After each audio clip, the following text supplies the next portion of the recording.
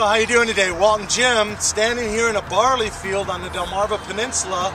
Today's little YouTube video is going to be about what we do with this barley and how we use it at the brewery. That's right, Jim.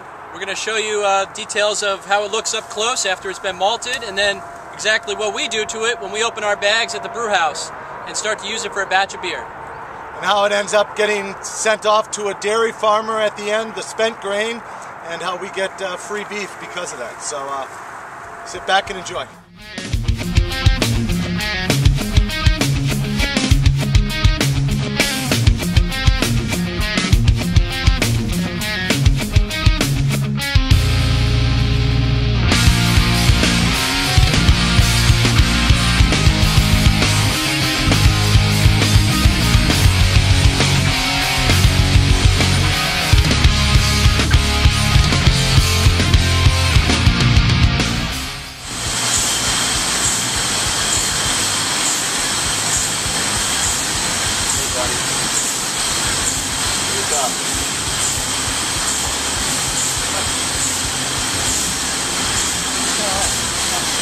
Oh, malt.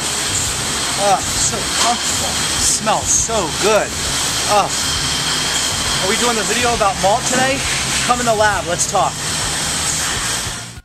Hey everybody, I'm Casey with Forum and Old Dominion, and today we're talking about barley. The origin and frankly how it gets from the farm to the malting facility and ends up at our brewery so we can brew all this beer to get out to you guys.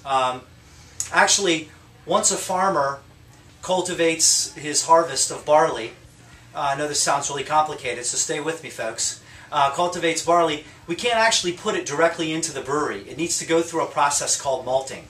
So what the farmer does is he ships all the barley over to a maltster or a malting facility, and it undergoes 3 steps: steeping, germination, and kilning.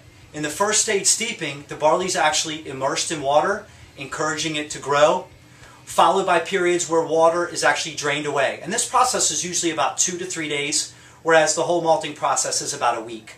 Step 2 is germination, where that same wetted grain is allowed to grow under controlled conditions. And during this stage is when the grain is altered, sugars are produced from the grain starch store, and natural enzymes develop. And last but not least is kilning or drying, my favorite part of the phase. And this is where malts are dried under various temperatures to achieve desired colors, flavors, and aromas in the beer we drink every day. So after the kilning process, the maltster sits on the barley malt for approximately 1 to 2 weeks before it's shipped out to brewers all across the world.